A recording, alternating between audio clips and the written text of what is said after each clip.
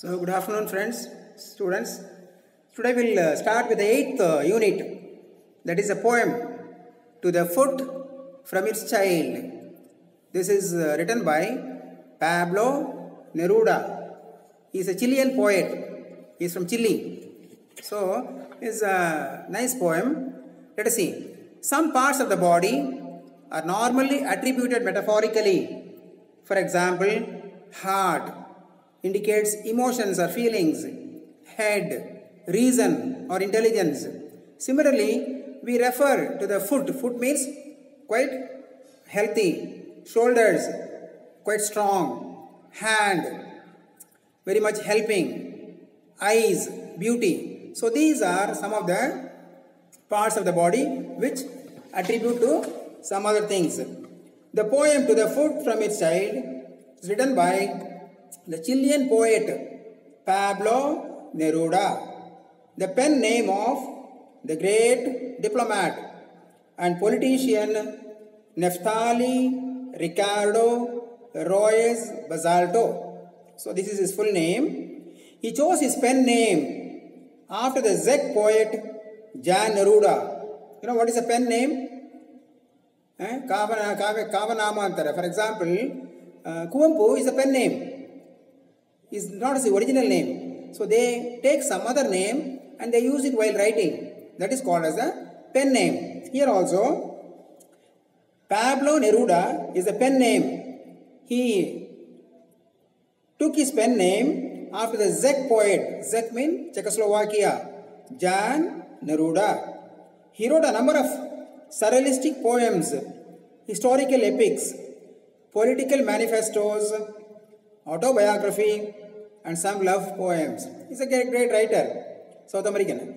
He won the Nobel Prize for Literature in 1971. The poem has been translated into English by Alistair Reed. First it was written by Pablo Neruda in his own language.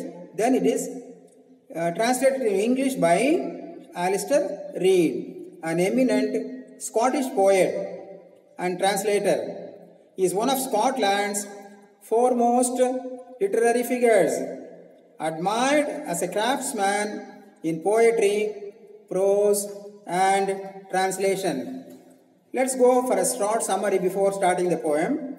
The poem doesn't follow the regular rhyme and meter pattern, just as the poem on children. You might have seen the poem on children. There also, it doesn't follow the rules of poetry. For example, rhyming, 4-4 line stanzas. So they don't follow. And this is called poetic liberty. They have the liberty to write as they want. So this also has an irregular pattern. Then, some parts of the body are attributed metaphorically, such as heart, it represents emotions or feelings, head, reason and or intelligence, foot, health and strength, and shoulders, that also indicates the strength, the physical strength, hand, generosity, and eyes, beauty. So these are all some of the metaphors used here. The foot stands for the man who struggles throughout his life. So it stands for the man. Then the child's foot is not yet aware it's a foot. The child's foot. When the child is born, foot is part of its body. But that time, the foot is not aware that it is a foot and wants to be an apple or a butterfly. It has got its own imagination. The foot wants to be an apple bulging on a tree or a butterfly flying happily. So these are the desires of the foot. Gradually, the stones, bits of glass, streets and ladders teach the foot that it cannot fly or be a fruit bulging on the branch. This means the difficulties of life. Whatever the difficulties come, the stones, bits of glass, streets, ladders means difficulties which come on the way. They all tell that the foot, it cannot be a butterfly or an apple. The child's foot is defeated in the battle and becomes a prisoner condemned to live in a shoe. So here battle means the child wants to be an apple or a butterfly, but the difficulties of life, the hardships of life, all these don't allow that foot to be an apple or a butterfly. So it gets defeated, and then the foot becomes a prisoner and continues to live inside a shoe. Then the foot grows to know the world in its own way. Inside the shoe, it is a prisoner. It is quite dark. But even then, it starts knowing some things. For example, just like a blind man. Blind man sometimes knows the way. He has got his own senses. He comes straight, turns left or right, then comes to his home. Similarly, the foot also was like a blind man. The soft nails of quartz bunched together grow hard. If you take a child, the nails, the fingers, the toes, they are very, very soft. But they are all bunched together. If it is always inside a shoe, they are bunched together. And they change themselves. They become hard as an opaque substance. First it was like a quartz. Now it has become opaque. Opaque means light cannot pass through a wood. So that is an opaque. Transparent and opaque in So, and the petal toes take the form of eyeless reptiles. Small insects or small snakes, they don't have eyes. But they look like that. With the triangular heads like worms. Then they grow calloused and covered with the faint volcanoes of death. If you see the picture here, you can clearly see at the bottom of the apple tree, there are a lot of stones, nails, all these, sometimes they look like eyeless reptiles, small reptiles. The foot walks without respite. Suppose a man is walking, the foot will not say that no, I cannot walk. It has to walk and it will walk. Never stopping one foot, the other. Both the man's and the woman's. Everybody. It may be a man, it may be a woman, it may be anybody. Up, above and down below. If the path is going up, the foot walks up. If the path goes down, the foot goes down. And through the fields, mines, markets and ministries, the foot walks. Wherever the man goes, the foot only carries him. So wherever, for example, through the fields, then mines, markets and ministries. Ministries means offices. The foot toils in its own shoe, to bear itself in love or sleep. So the foot is imprisoned. It is inside a shoe. Here the picture they have shown. It is inside a shoe. And it is just bearing itself in love or sleep. Just it is silent. If the man walks, it walks. Otherwise, it is very silent. It walks until the man chooses to stop. When the foot will stop walking? When the man chooses to stop. When he stops, foot will stop. Then it descended underground. The man chooses to stop means until his death. It descended underground. When they bury the man, the foot also goes underground, unaware, as everything was dark. Since everything is dark in the underground, it does not know what is happening. It never knew it had ceased to be a foot. It never knew. Starting we have seen, it never knew that it is a foot. But now, it never knew that it ceased to be a foot. After it is buried, it becomes free and could fly or become an apple. At the end, when the man dies, when the body is buried underground, the foot is freed from the slavery, and then now it is free. It can become a butterfly or an apple. The symbolic poem. Let us go to the text of the poem. The child's foot is not aware it's a foot. When a child is born, it doesn't know anything. It just watches some butterflies are flying. So then sometimes it is thinking that here the child, not a child, the child's foot is not aware it is a foot and would like to be a butterfly or an apple. That means it wants to be free. It wants to be a butterfly. It wants to be an apple bulging on a tree. But in time, that is gradually, stones and bits of glass, streets, ladders, and the paths in the rough earth go on teaching the foot that they cannot fly. Who teaches them? Stones, bits of glass, streets, ladders, and the rough paths. That means all the obstacles, all the difficulties of life, they teach the child that it cannot fly and it cannot be a fruit bulging on the branch. Then the child's foot is defeated. Here it is compared to a fight or a war.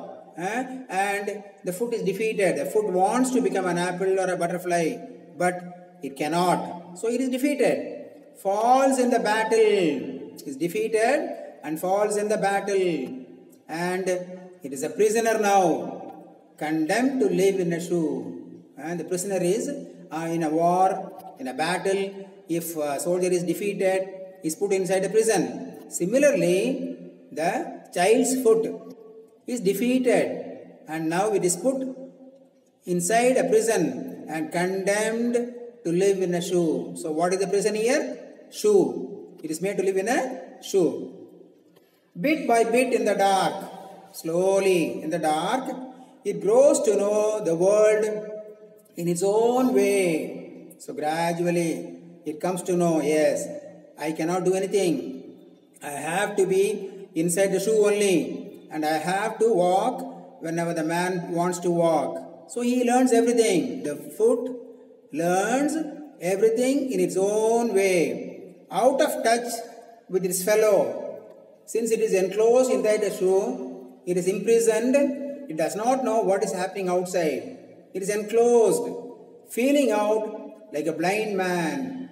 So the blind man does not know where he is going, what he is doing. Similarly, the shoe imprisoned inside, the foot imprisoned inside a shoe does not know, and it just walks like a blind man. Whatever the man tells, where the man wants to go, the foot starts carrying him like a blind man.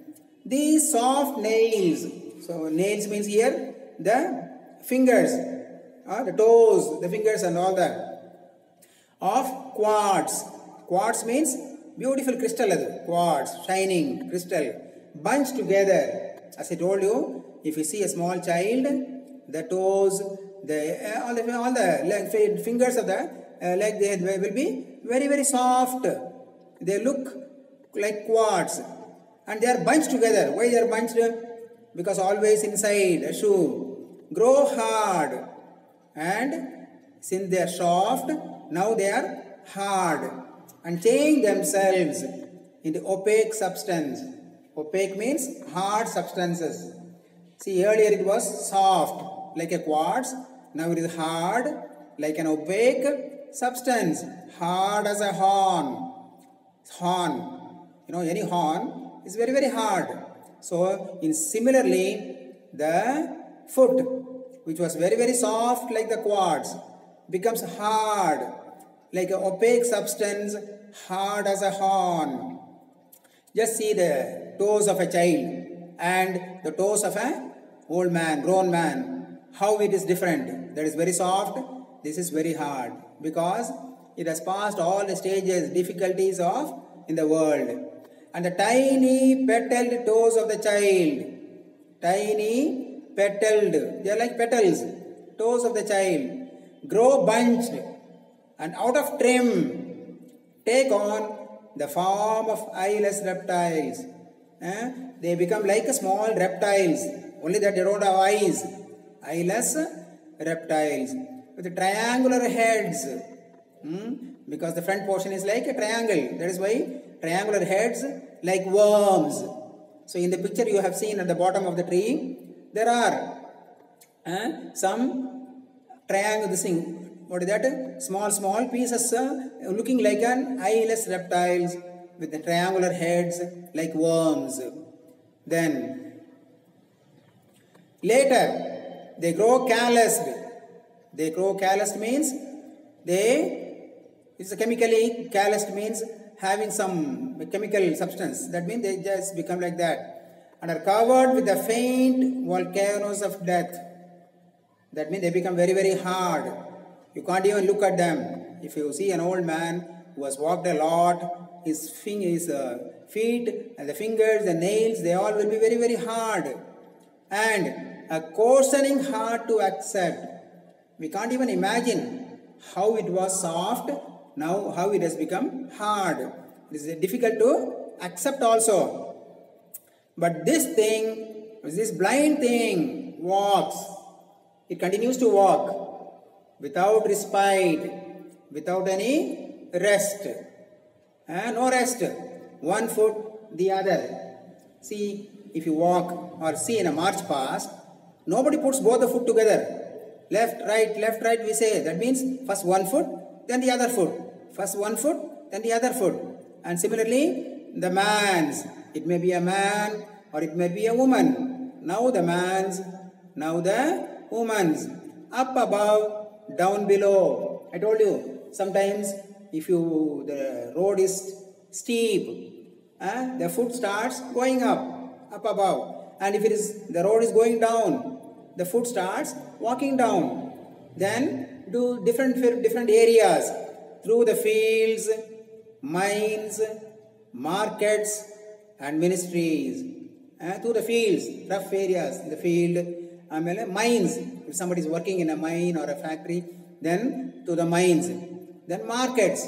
We go to the market also. There also the foot has to walk. And ministries. If you are working in an office, you can't simply jump. You have to walk and then go inside. Backwards. Sometimes you go forward. Sometimes you go backward. Far afield. Inward, forward. That means everything is done by the foot. The foot walks without respite, without stopping, without a moment of rest. Hour after hour. The one foot, the other. Man's, the woman's. Above, below. Through the fields, mines, markets and ministries. Backwards. Far afield, inward, forward. That means all the actions are shown here. This foot toils in its shoe. So it is imprisoned, it is inside a shoe. So it is struggling, toiling, working very, very hard. Scarcely time to bear itself in love or sleep. See, man has got different emotions. He has got love, affection, he sleeps, he takes rest. But the foot, which is inside the shoe, doesn't have time for all this, doesn't know. So it doesn't have rest. It doesn't have any love. It walks. It continues to walk. They walk. They walk means everybody, man and woman. They walk. It walks means the foot walks. They walk means men, women, everybody walk. Until the whole man chooses to stop. When does a man choose to stop? When he dies. When he dies, he will not tell the foot, come on, let us go. He chooses to stop. That is when he dies. Then it descended. When they put the man, the body underground, it descended underground, unaware. It does not know anything that it is going down, unaware. For there, everything was dark. See, when the foot goes down the earth, when the body is descended, everything is dark. The foot doesn't know anything. It doesn't know that the man is dead. It doesn't know that it ceased to be a foot. It never knew it had ceased to be a foot. It did not know that that it has ceased to be a foot. Or if they were burying it so that it could fly or so that it could become an apple. After the man dies, he is put into the grave under the underground, and then the foot is free. It has no more work. Now it is free. It can become an apple or a butterfly. It's a beautiful poem written by Pablo Neruda and translated by Alistair Reed. As I told you, Pablo Neruda is a pen name and his real name was Neftali Ricardo Reyes Basoltau. He chose his pen name after the Czech poet Jan Neruda. Jan Neruda. In 1971, Neruda won the Nobel Prize for Literature. So he is recognized as a poet even when he was a small boy. He wrote a variety of plays and poems, historical epics, political manifestos, autobiography, and love poems. Some of his poems are in a collection called 20 Love Poems and a Song of Despair. Regarding Alistair Reed, he is one of Scotland's foremost literary figures. Scotland is part of UK. Scotland, Ireland, England. These three are called UK, United Kingdom. He is admired as a craftsman in poetry, prose and translation. Since he left Scotland during the World War II, he has lived variously in Spain, France, Switzerland, the US and South America. He has been living many places. Then, Reed has published over 40 books, including essays, poetry, children's books and translations. And some of his famous books are The Weathering, Oasis, and he also was a friend of Graves, Neruda and Borges. Regarding Borges, you will come to know about him in the next 1 or 2 lessons. Louis Borges, we come across him. There are famous writers. It is also about the writers and the poem. Now, let me come to the comprehension aspect. Comprehension means questions and answers. Exam point of view, we will just go through the comprehension aspect. Important questions I'll just discuss. What would the foot like to be? The foot wants to be an apple or a butterfly. An apple or a butterfly. Second question. Sometimes the questions may not be there. I'll tell you the questions. What is the child's foot not aware of? The child's foot is not aware that it is a foot. Many times this question is coming. The child's foot is not aware that it is a foot. Then what would the foot like to be? This is a question in the textbook, first question. I already told you. It wants to be a butterfly or an apple. Then what are these stones, bits of glass, streets, ladders, all that? That is question number 4. They all refer to the hardships and difficulties one has to face in the life. Hardships and difficulties one has to face. And that's A, option A. Question number 3, what does time teach the child? The time teaches the child that it cannot become an apple or it cannot fly. Then, why does the child's foot feel defeated? Why? That is question number, question number 5 here. So, the child's foot is defeated because it cannot do what it wanted, either to fly or become a fruit. Then, how is the child's foot condemned? How it is condemned? The child's foot is a prisoner condemned to live in a shoe. Then, how does the foot know the world? The foot grows to know the world bit by bit in its own way. Then, how does the transformation of the foot take place? How does it take place? The foot learns to know the world in its own way and realizes that it is like a blind man enclosed in a shoe. What do the soft nails turn into? The soft nails, like quartz, they turn hard, they grow hard and change themselves into opaque substance. Then, how does the foot walk? The foot walks without respite, never stopping, hour after hour, one after the other. Where does the foot walk through? The foot walks through the fields, mines, markets and ministries, forward and inward, backward and forward. So, for 1 mark questions, we expect words from the text. From the poem itself, you must give answers. Then, how does the foot toil? The foot toils in its shoe, scarcely taking time to bear itself in love or sleep. What does until the whole man choose to stop mean? What does it mean? It means the death of the man. Until the man, it indicates the end of life of man, which means death. Where does the foot descend finally? The foot descends underground, unaware, where everything is dark. What did the foot never know? The foot never knew that it ceased to be a foot. The last one, what could the foot become after it is buried? After it is buried, it is free now. It could fly or become an apple. Then, one of the long answer questions only.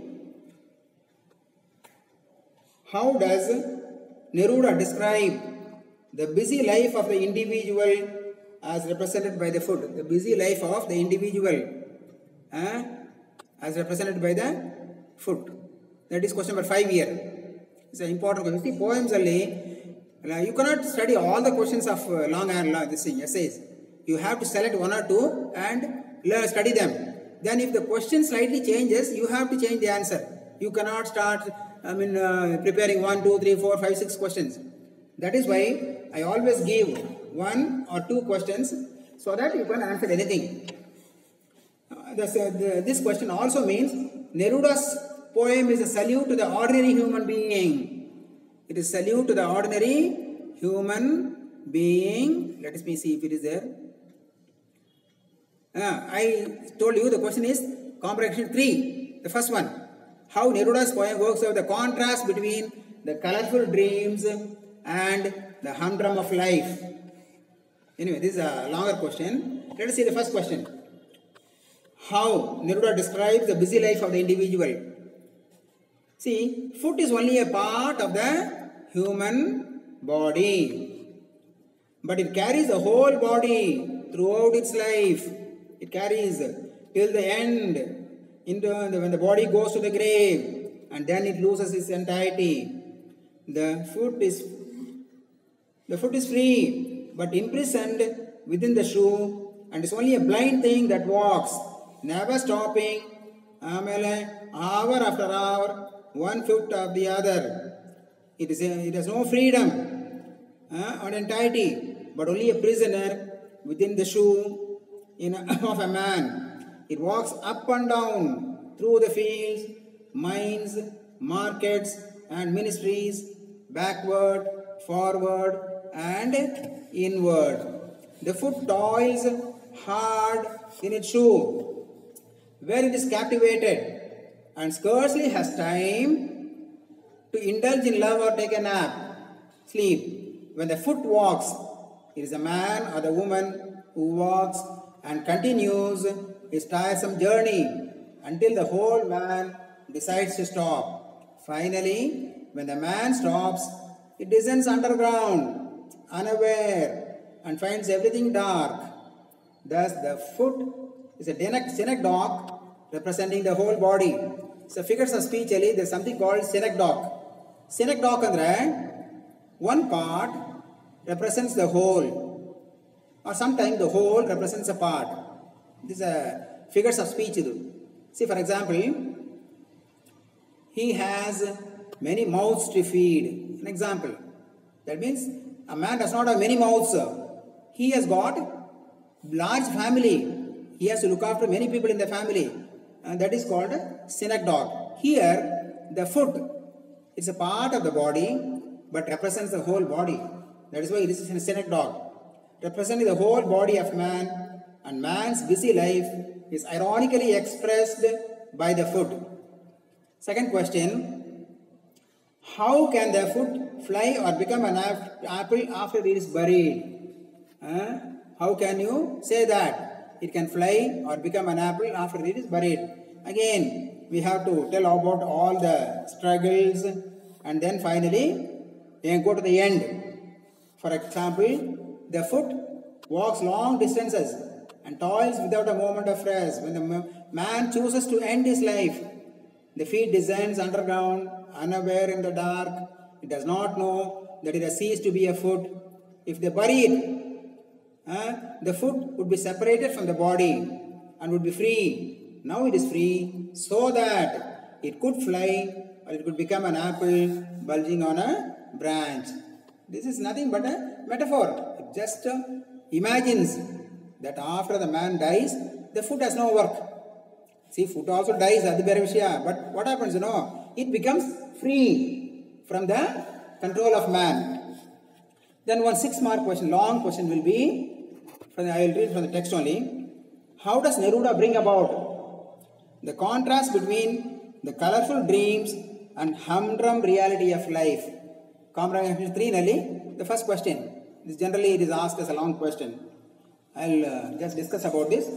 The poet Pablo Neruda brings out the harsh realities of life along with the colorful imagination of the foot of a child.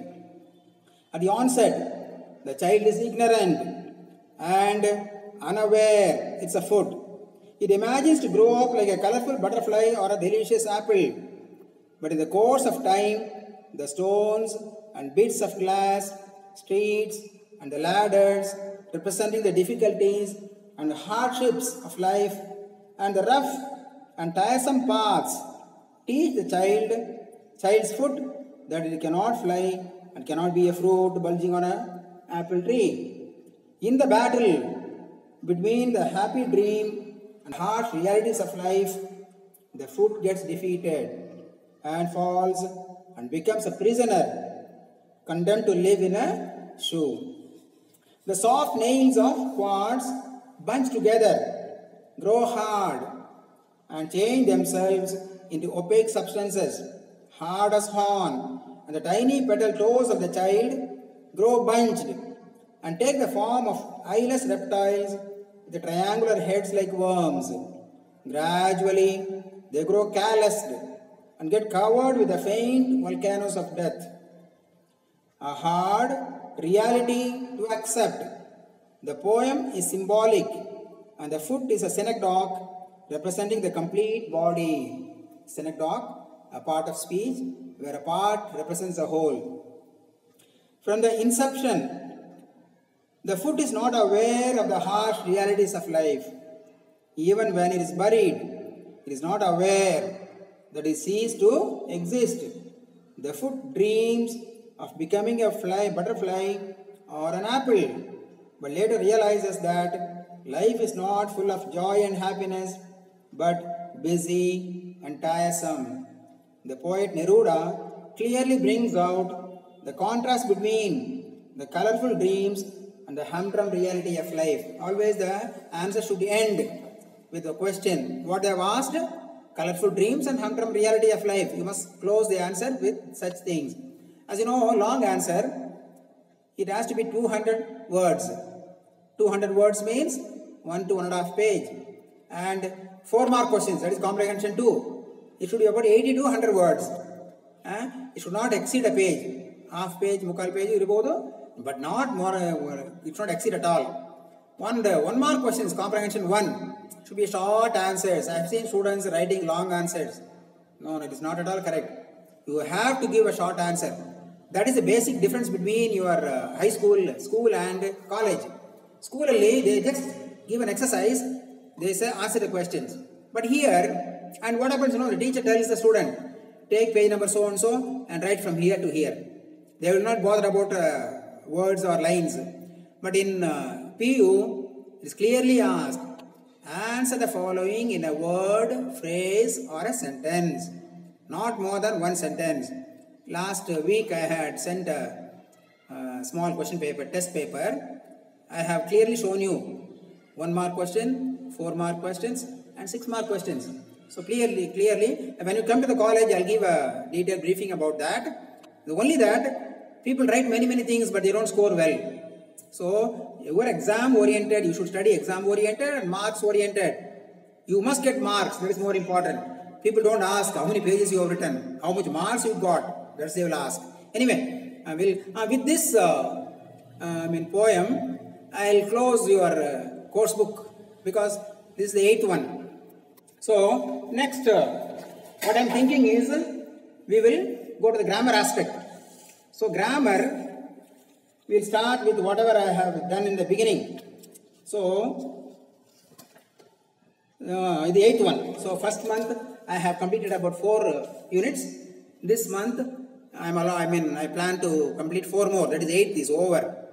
So, in this way, if we go within 3, 4, 5 months, we will be completing the syllabus. That is what my plan. When we used to have regular classes, I used to touch only 3, not even 4. But now, since it is online classes, we can't prolong. So I have decided to have 4 units. So 8th unit. So next class will be on grammar aspect.